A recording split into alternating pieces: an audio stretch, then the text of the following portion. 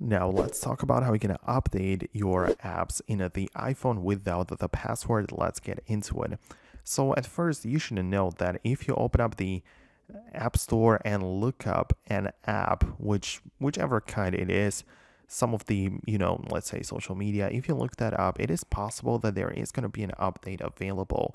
And you notice it because there is the update button instead of the get button or instead of the cloud, right? Or instead of the open, right? You just essentially find the update button right there. And therefore, you can just click on it and install the update for that app. In this situation, it doesn't ask you for any kind of password, so you can do it even without it.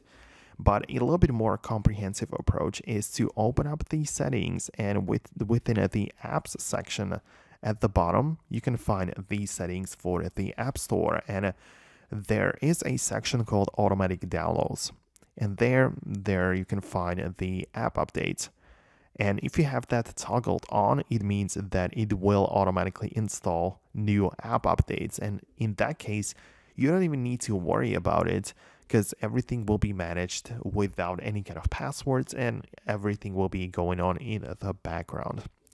However, if you are required to type in some sort of password, it is possible that that app has been downloaded with a different Apple ID on your phone, and therefore it always keeps asking for that. So I would encourage you to delete that app in that case and reinstall it using your new Apple ID, and therefore you can use all of the things which I've shown you and no password will be required when updating anything in the future. So that's it.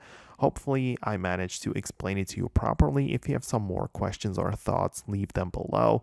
Thanks a lot, and I'll see you in the future.